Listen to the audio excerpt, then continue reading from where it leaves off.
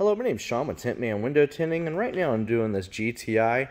I want to go over a few things because this car is unusual on a few different tips. First of all, this quarter window, a lot of our competitors do not tint, we do. The trick to that is to use a computer to cut your patterns out.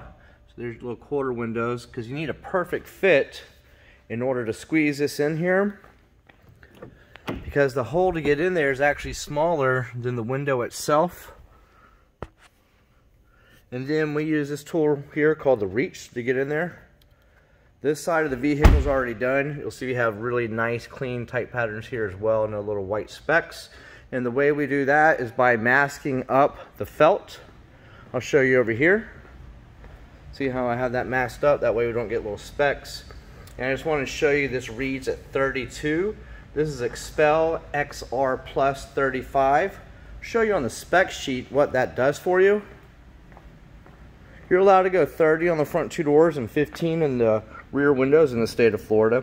But look, we got out to 97% infrared heat rejection, 59% radiant heat or total solar energy, 58 glare, and they all cut out 99% of the UV rays.